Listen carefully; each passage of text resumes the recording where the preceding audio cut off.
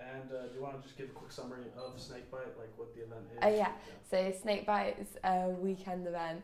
So lots of different universities come, and this year we had some sailing club teams go on universities, and we have socials and then team racing during the day.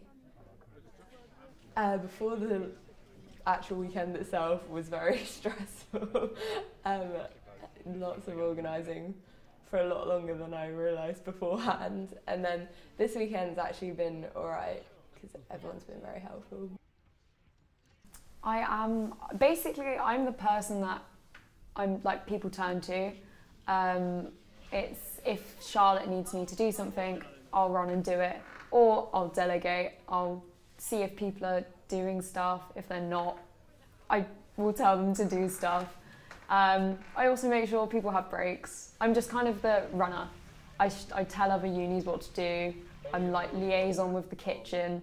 It's just kind of anything that needs doing. Charlotte says, do this, and I'm like, I'm on it. I just get stuff done, basically.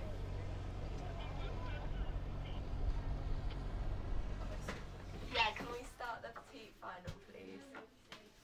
Okay, the first beat looks a bit rough, but we'll give it a go. Notts County Sailing Club are great for letting us use the venue.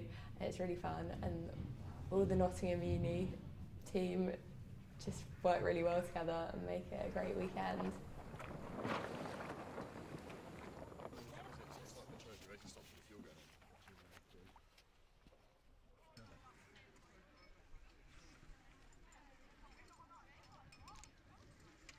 Of course, the umpires we'd like to thank for giving up their weekends and sitting in the cold and making sure all the racing was great and competitive.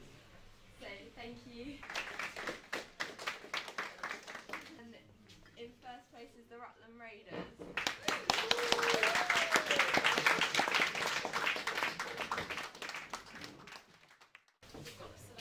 Also, Notts County. The club, they are very good. They give up the entire club really for the whole week.